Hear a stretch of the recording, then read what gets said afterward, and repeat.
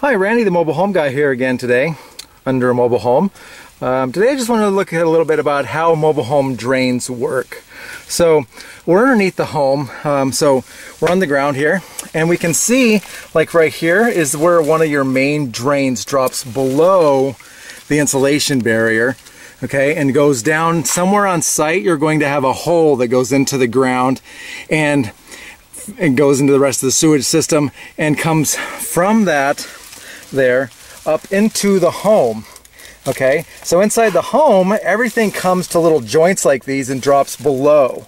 So a lot of times right here you'll see a clean out. It's unfortunate that they did not put one on this one here, so it's easier to clean this main thing out, which sometimes gets clogged, but this one they don't have that. But you can see, so like this one here, which is actually broken, actually goes all the way over to the kitchen, okay?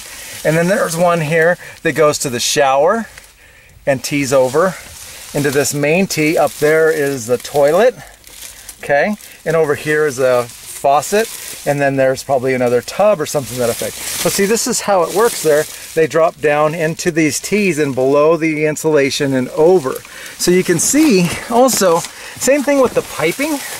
Like here's some CPVC. All of this right here kind of runs along the floor joists and kind of spreads out from a main central point. So this is going to go over, feed the toilet.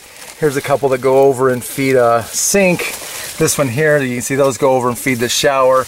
And so you can see here that right below that is an insulation barrier, okay? Right below the pipes is an insulation barrier. And then they have this little membrane right there. We can kind of see it a little bit better if we kind of look here.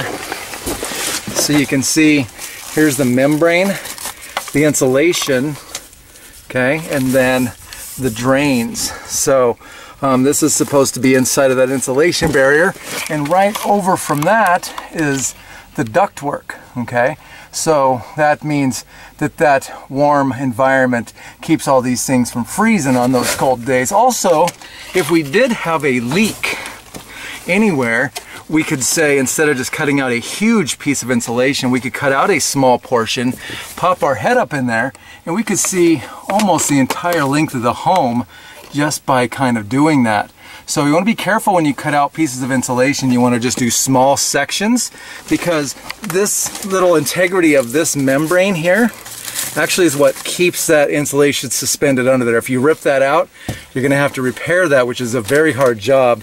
And adding different things is, adding different ideas is not easy, okay? Some things that we like to do, sometimes they'll have these little, you can see the I-beam there. There's an I-beam just over there. And between those I-beams, they have these little bars right here, okay? And there's a bar sometimes every 6 feet, sometimes every 8 feet.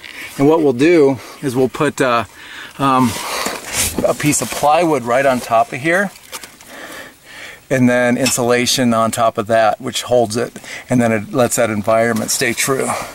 So that's what mobile home drains look like.